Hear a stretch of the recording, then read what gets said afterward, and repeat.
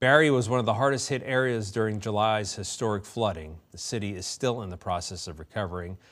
And while trying to rebuild, City Council has had an ongoing leadership issue. The mayor wants to get rid of the city's planning commissioner. For a third time in as many months, Barre City Council voted on removing the commissioner, who's less than 4 months on the job. NBC5's Tyler Baronsky was at tonight's City Council meeting and has more on this situation that's kind of an ongoing situation going on in Barre tonight. Tyler?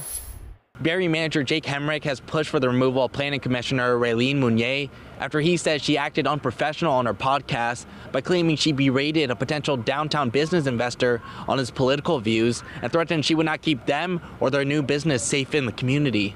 Mounier was appointed last June for a 3-year term. City councilors went back and forth on how severe the situation really was. It would have taken a unanimous vote of the 7 council members to dismiss her. This time, the vote to remove Mounier didn't even receive 50% of council's backing, 3 voting yes, 2 voted no, and 2 councilors abstained. Sometimes our arguments just seem petty.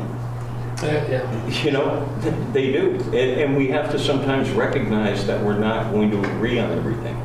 It's not life and death. It's a terrible example for the youth of our community to see officials going online, engaging in online spats, again, threatening the safety of somebody. That's a serious thing. Mounier declined to speak to us on camera. She did post about it recently on her personal Facebook account, saying personal thoughts and feelings do not belong at the council table.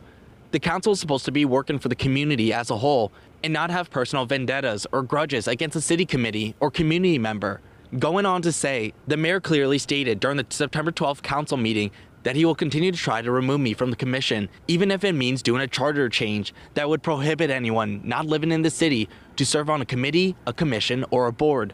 Mounier will continue in her role as the city's planning commissioner. She says she's focused on creating more housing in the community to help both the homeless and those majorly affected by the flood. In Barre, Tyler Bronsky, NBC5 News.